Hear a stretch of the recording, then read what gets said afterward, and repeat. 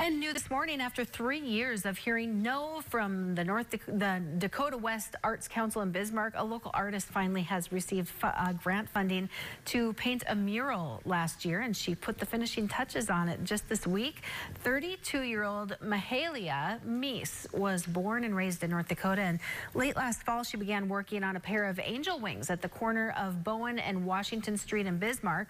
After all of the long nights painting the wings, she says if it brightens at least one person's day, it's all worth it. And the angel wings are a tribute to her late grandmother, she says, and angels have always been something close to her.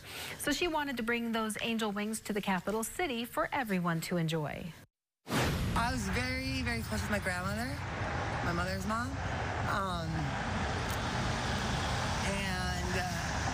So I really wanted to paint these for her and for everyone. Meese says that she has a few more projects up her sleeve, and some are here in North Dakota and others are in California, so we will be sure to keep an eye out for all of those.